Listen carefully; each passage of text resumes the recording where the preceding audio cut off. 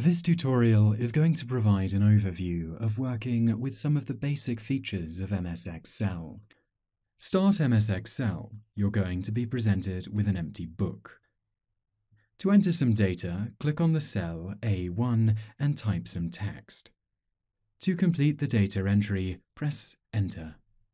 Once done, it's clear that the text entered into this cell is too large and it overlaps into the neighboring cell.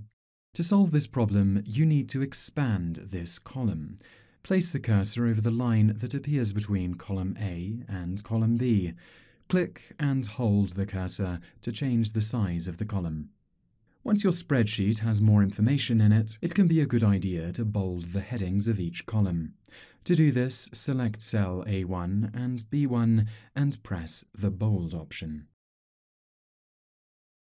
Now let's have a look at our first formula, the sum formula. To calculate the sum of the hours worked in column B, we first have to enter a formula in cell B5. In this cell, type equals sum parenthesis open. Now click on cell B2 and drag all the way down to cell B4. Then type close parenthesis. When you press enter, the computer will add together all of the data and produce the result, in this case 24.